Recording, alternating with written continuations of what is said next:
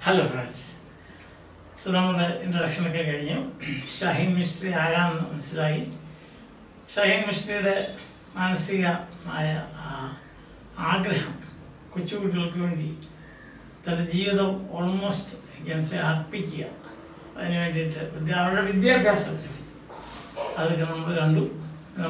Section by sections class at the I would sit and watch little ants carry large loads, determined to get to their destination. Destination, the word study. Destination, for example, the place you want to reach. If you are starting from here, from a place to Kanyakumari, then Kanyakumari is your destination. Destiny is fate and vidhi. And destiny. What is my destiny? Nobody knows his destiny. Colonial home is a palace, a semi-palace with a garden gate. And colonial homes. British are India colonial homes. Then vividly remember, lively.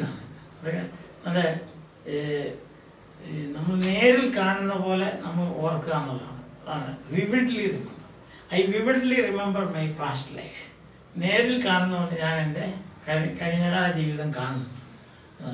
whirlwind of 10 schools. Whirlwind is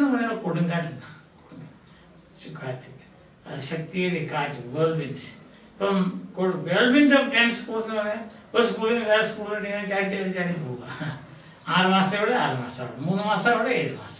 whirlwind of school. So Shaheen Mistri had his education, schooling in a whirlwind of schools across the globe. Then spanned the activity spanned for 5 years. Spans. Normal schooling spans for 12 years. Normal schooling spans 12 years. Sadhana 12 varshate schooling normal schooling. Normal bus no sound. Behave in the sound. Kutil Matharam dancing in a hostel Shabdo bus class, for example, when you are when the bell rings for interval, then the class will buzz with the knowledge. So noise, not knowledge, noise. Iniquity means inequality. You find iniquity everywhere in our lives. Then jingle is shabdam. Shabdam like the board. Shabdam cricket. And jingle, piles of food, plenty of food wasted. Yeah, after a rich man's party, the piles of food is wasted. Portioning, a man during supper, father will portion out sweets for children. Portion in a class, very good. Portion. Meager means very little. So poor people eat. They have only a meager food to eat. Meager means very little food to eat. They don't have much to eat. Other words. Mugini section like text like text. So I would sit from 1983 what she used to do. I would sit and watch little ants carry large loads, determined to get to their destination. So if you watch ants, you can see one after another they are going as if in a procession. But if there are obstacles, what will they do? Have you noticed that? They will just take a different turn.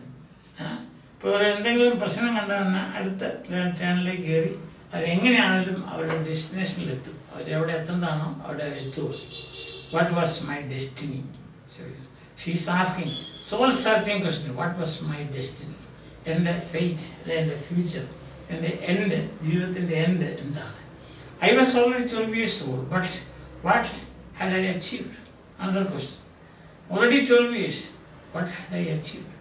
ഈ 12 വയസ്സിൽ ഞാൻ എന്താണ് ഞാൻ നേടിയത്? It was 1983. 1983, I was 12 years old. And she thinks my life is empty. There's nothing I have achieved. We lived in Jakarta. Jakarta, capital of Indonesia. Lovely white colonial home on a street that was quiet. Very nice residential area, very quiet, calm and quiet. Colonial home, like a palace with gardens and servants and all this. So, all comforts of life. ജീവിതത്തിൽ എന്തെല്ലാം സുഖസൗകര്യങ്ങളുണ്ടോ അതെല്ലാം അനുഭവിച്ചുകൊണ്ട് ഞാനിങ്ങനെ കഴിയുകയായിരുന്നു. It was a pleasant, almost perfect life until the day I was taken to the orphanage in the city. അതെന്ന് പറയാൻ വളരെ സുഖമായ ജീവിതം, എല്ലാം തികഞ്ഞ പെർഫെക്റ്റ് ലൈഫ്, തികഞ്ഞ ജീവിതം. പക്ഷേ ഒരു ദിവസം I was taken to the orphanage. Orphanage എന്നാരും പറയില്ല, കെയർ ഹോംസ്. ഞാനത് പറഞ്ഞല്ലോ, കെയർ ഹോംസ് ആണ്. I do not remember how the orphanage looked, but I vividly remember. Vividly എന്ന് പറയാൻ നമ്മൾ നേരിൽ കാണുന്ന പോലെ ഓർക്കുക. I vividly remember the children, screaming children, കരയുന്ന പോലെയല്ല, നീ കരയുന്നത് ചുമ്മാ കരച്ചിലല്ല, വലിച്ചു കീറി കരയാനൊക്കെ പറയും. Children, and I remember not knowing what to do. ഞാൻ കൊച്ചു പിള്ളേർ കരയുന്നത് കണ്ടു, അലറിക്കരയുന്നത് കണ്ടു, പക്ഷേ എന്ത് ചെയ്യണമെന്ന് എനിക്ക് അറിയത്തില്ല. I returned to the orphanage every weekend. എല്ലാ വീക്കെൻഡിലും ഞാനിങ്ങനെ orphanage പോകും. Because I want to see, almost without being conscious, I had fallen in love with that orphanage. Perhaps it was merely curiosity or a sense of thankfulness for all that I had. But maybe every child's real desire to learn more about the world. She is only 12 years old. 12 വയസ്സുള്ള കുട്ടിയുടെ മനസ്സിൽ കടന്നു പോകുന്ന ചിന്തകളാണ്. എന്തുകൊണ്ടാണ് ഞാൻ ഓർഫനേജിലേക്ക് എപ്പോഴും പോകുന്നത്? Out of curiosity. ക്യൂരിയോസിറ്റി ഒരു സംഗതി അറിയാനുള്ള ഒരു ഫീലിംഗ്. ക്യൂരിയോസിറ്റി എന്ന് പറയുന്നതാണല്ലോ, എന്താ സംഭവിക്കുന്നത് അറിയാം. ഒരു സെൻസ് ഓഫ് താങ്ക്ഫുൾനെസ്. ചിലപ്പം ഒരു ഗ്രാറ്റിറ്റ്യൂഡ്, ദൈവത്തിന് നന്ദി പറയുമായിരിക്കും. എനിക്ക് ഇതെല്ലാം ഉണ്ട്, അവർക്ക് അതൊന്നും ഇല്ലല്ലോ. ഇത് അവരെ കാണും. നമുക്ക്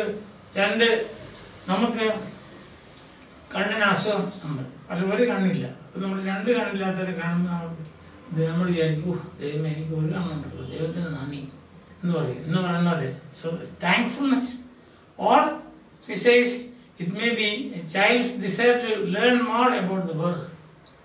3 കാര്യങ്ങളാണ് അവരുടെ മനസ്സിൽ കൂടി കടന്നു പോകുന്നത്. ഒന്ന്, ഇവരെ ഒരു ക്യൂരിയോസിറ്റി, എന്താണ് അവിടെ സംഭവിക്കുന്നത് അറിയാനുള്ള ആഗ്രഹം. 2, ഒരു നന്ദി, ദൈവത്തിന് നന്ദി പറയുക. അപ്പോൾ എനിക്കെല്ലാം ഉണ്ട്, ഇവർക്ക് ഇല്ലല്ലോ. അത് കാണുമ്പോൾ ഉണ്ടാകുന്ന ആ ഒരു വിഷമം, ഇതിൽ നിന്നുണ്ടാകുന്നൊരു നന്ദി. 3, സാധാരണ എല്ലാ കുട്ടികൾക്കും ഉള്ള പോലെ റിയൽ വേൾഡ് എന്താണെന്ന് കണ്ടുപിടിക്കാനുള്ള ഒരു ആഗ്രഹം. about the world, more things. And my father was a banker who had to move cities. The father banker had transferability. Growing was a whirlwind of 10 schools across 5 countries that span the French, British, American and international school system. Why? Why is it that my schooling was a whirlwind of schools in 5 countries and also the international school system? Why? എന്തുകൊണ്ടാണ്? എൻ്റെ അച്ഛനൊരു ബാങ്കറായിരുന്നു. അതുകൊണ്ട് അദ്ദേഹത്തിന് transfer കിട്ടിയപ്പോൾ കൂടെ പോകേണ്ടി വന്നു. പല രാജ്യങ്ങളിൽ പോയി പലതരം സ്കൂളിൽ പഠിച്ചു. My father was A banker. Growing up was A whirlwind കണ്ടു കഴിഞ്ഞത്. And then I began to understand that life wasn't perfect during my summer vacations. ഒരു ടേണിംഗ് പോയിന്റ് ആണ് അവരുടെ ജീവിതത്തിൽ വരുന്നത്. I was leading a perfect, pleasant life in a colonial home, in a quiet place with all luxuries. Suddenly then there is a change in my life when I was taken to the orphanage. And for some unknown reason, I had fallen in love with that orphanage, so I often visited. Plus now she thinks that my summer vacations are not at all very dissatisfied with my summer vacations, she thought. What is there during my summer vacations? What is the meaning of that, she thought. My summers were spent between the orphanage in Jakarta and trips back to Mumbai, where I volunteered at the Happy Home and School for the Blind. So a shift in her life, a change in her life. She was not satisfied with her summer vacations. Seeing places, going to places of wonder, then visiting big palaces and so what is there? So she used to shuttle between Jakarta and Mumbai. So Jakarta like orphanage Mumbai Happy Home orphanage volunteer so English school for the blind. She had that right from the very beginning. She had that turn of mind to help others, especially children, especially underprivileged children, marginalized children, poor children, orphans, blind, and so on. So my summers were like that. I remember thinking of the beauty you can create when you look beyond what you can see. So you say there is another dimension in life. Where കാഴ്ചപ്പാടുണ്ട് നമ്മളൊരിക്കലും നമ്മുടെ ഇതിൽ ഇങ്ങനെ സന്തോഷിച്ചിരിക്കരുത്. എനിക്കെല്ലാം ഉണ്ടല്ലോ അങ്ങനെ എനിക്കെല്ലാം ഉള്ളത് കൊണ്ട് ഇതില്ലാത്തവരെ പറ്റി ചിന്തിക്കുക, അവർക്ക് വേണ്ടി എന്തെങ്കിലും ചെയ്യുക. And then that is, you create a beautiful world. Thus you create a beautiful world. Thus you find meaning in life. And that is your achievement in life.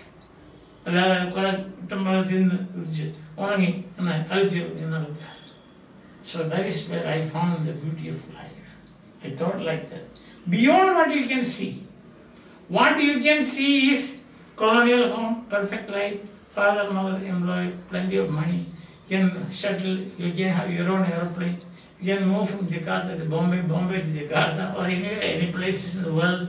You have got luxuries, all the luxuries in life, what you want. But beyond that,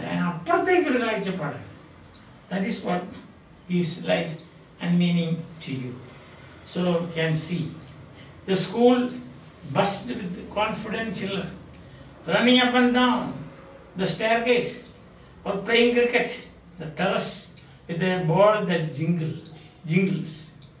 School the school for the blind. Children, having kan illathavaranankil kaazhcha illathavaranalam angottu odi nadakkunnu kalikkunnu chaadunnu terrace oru ഒച്ച ഉണ്ടാക്കുന്ന അല്ലെ മണി കിലുക്കമുള്ള ഒരു ball എടുത്ത് ball കൊണ്ട് cricket കളിക്കും. കിലുക്കമുള്ള ബോളൊന്നും കാണത്തില്ലല്ലോ, അപ്പോൾ അവർ ഈ സ്വരം കേട്ട് ഈ ബോളിൻ്റെ പുറകെ പോകും. അതാണ് ജിംഗിൾ. ഇതൊക്കെ അവർ കണ്ടു. It was through these summer experiences in India what I began to see iniquity. That is another turning point in her life. The first turning point was visiting the orphanage in Jakarta. The second turning point is the summer experiences in India, where she learned the pictures of, she saw directly the pictures of various pictures of iniquity. Iniquity means inequality. അസമത്വത്തിൻ്റെ പലതരം ഭാവങ്ങൾ അവർക്ക് കാണുവാൻ സാധിച്ചു. I would go from family lunch to the dining hall. I would go from my family lunch to the dining hall at the blind school. I would watch through the window of my air-conditioned car as children would beg in the streets. So after having my lunch or my dinner, I will go to the blind school. When I am sitting in the traffic signals, you will stop at traffic signals. I am sitting inside an AC car.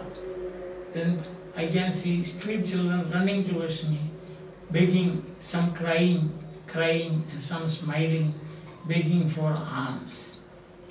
Then I am also a child, just 12 years old. My other people like me, children like me, they are running around about for begging for alms and for food. Iniquity. I would go from a family lunch to the dining hall at the blind school, etc. And then I would see piles of wasted food at a friend's party. When I left, I would notice a woman sitting on the side of the road, portioning out all too meager, very little amounts of dal means paripa, and rice for the family.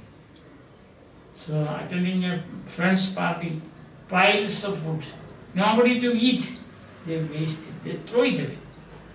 While coming back, I saw side of the street, a woman is portioning out a little bit of dal and rice among the members of her family. Oh, what a terrible sight. Then I started to see the slums of Mumbai as the fabric of the city. Fabric means making of the city. Fabric തുണിക്ക് fabric എന്നാണ്. തുണിയില്ലേ, തുണി നിർമ്മിച്ച തുണിക്ക് നിർമ്മിച്ചാന്നുള്ള fabric. Fabric of the city. Who made the slums? The slums was made by the city. It is a product of the city. Understand that? It is, as we can see, something that added to a city, an addition to the city. So fabric of the city, suddenly they appear to be everywhere. So I saw the blind school, I saw a woman portioning out dal and rice, little bit of dal and rice, sharing it among members of her family on the side of it, on the street side. See, and then I saw that there's some people there, some children, they are begging. They are coming, rushing towards me. When I had to stop at the traffic signal, they are coming and begging. Then I also saw the slums. Slums, fabric of the city, created by the city dwellers. Responsibility of a slum. The responsibility of a slum coming up is only on the city dwellers. And then what happens? Future, I started to see the slums of Mumbai as the fabric of the city. Suddenly they appear to be everywhere. And then I began to notice the disparity, inequality that existed in different people's lives. So you find friends party, you find the woman, find children enjoying life, you find children begging, you find luxury homes, you find on the other side the slums, you find children living with their family, you find children in orphanages, you find children having all the faculties intact, like sight and hearing and everything. You find on the other side blind children. So different people have different inequalities. So different, it says, existed in different people's lives. In one it is poverty, in another it is blindness. In one it is homelessness, in another it is hunger. So in one it is luxurious homes. On one side you find what luxurious homes, the other side you find the slums. As you read the text, you will find that 10,000 people living in, they are sharing, there are only 6 cubicle-like bathrooms and no running water, no waste disposal facilities, none of these things, but still they are living. But on the other hand, she herself says, in my house, my bathroom is bigger than the rooms where these people who live in colonies live. That is disparity. So that is gone deep into her heart. Let's see the main points. Shaheen enjoying a pleasant and perfect life in Jakarta, Indonesia. Her visit to an orphanage, that's a turning point. Repeated visits to the orphanage. The reasons why she did that. Her schooling, 3 reasons. You remember the 3 reasons why? One, curiosity. Second, what is the first? Second one? One is second, thankfulness. And third, every child's desire to know more about the world. These are the 3 things. ഒന്നാമത്തെ curiosity, രണ്ടാമത്തെ നന്ദി, മൂന്നാമത്തെ പഠിക്കാനുള്ള ആഗ്രഹം. ഇതുകൊണ്ടാണ് schooling experiences. We have seen a whirlwind, 5 countries, because she had to move with her father. Father was a banker. Dissatisfied with her summer vacation, volunteering at Happy Home and School for the Blind, comes across disparity and iniquity. Children in orphanages, blind children begging on the streets, piles of food wasted, meager amount of dal and rice shared by a family, the slums of Mumbai.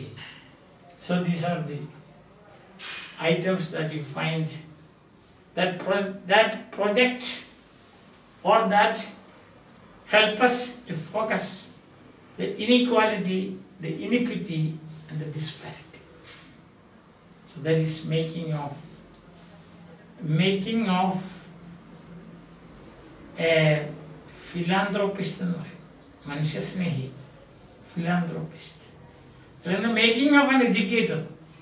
The making of an educator, especially educating children. Then Shaheen Mistri. And as I told you yesterday, presently 93,000 children are being taught. 58 Sundays. Something that started in Holy Name in a classroom, allowed by the principal. Off time, that is after class time, in a classroom with 15 children. Today about 1 lakh. 93,000 minus 7,000. That's not much. Okay? So you get a picture of Shaheen Mistri's mind at the age of 12, 1983. A very important day. First visit to orphanage. Then Happy Home, School for the Blind, summer vacations in Mumbai, the slums, begging children, meager food sharing, piles of food wasted, people living without running water, without any waste disposal, having no bathrooms. Then she finds that there is inequality. Different types of inequality for different people. So she thinks that I should do something. I should see beyond. I should not be satisfied by seeing what I am now, but I should see things beyond. And that creates value in life. And that is your achievement. That is your destiny, to see beyond life. See you.